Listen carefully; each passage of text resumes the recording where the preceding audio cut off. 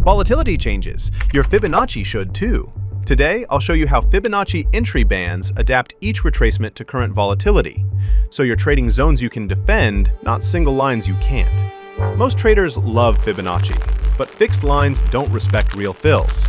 You either chase after the break or catch a knife at a raw 38.2 or 61.8. Volatility expands and contracts, spreads widen, and the same single line becomes a trap.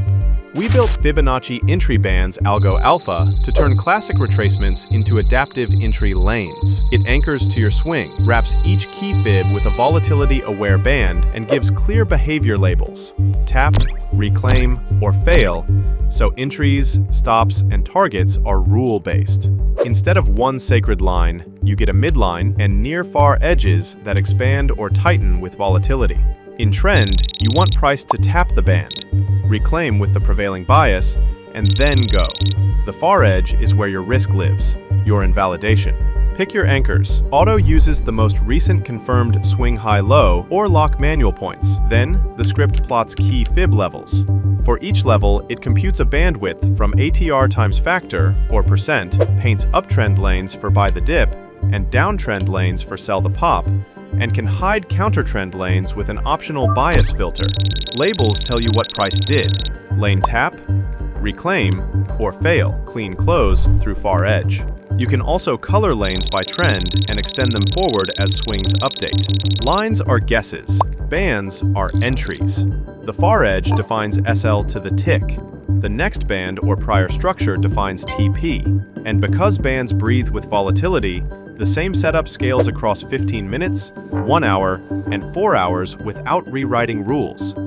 Example long, bias bullish, price pulls into the 61.8% entry band, you see a tap, next bar reclaims up, enter on that close, SL a tick beyond the far edge or below the tap swing low, TP1 at the 50% band, runner to prior high or 1.5R to 2R if the path is clear.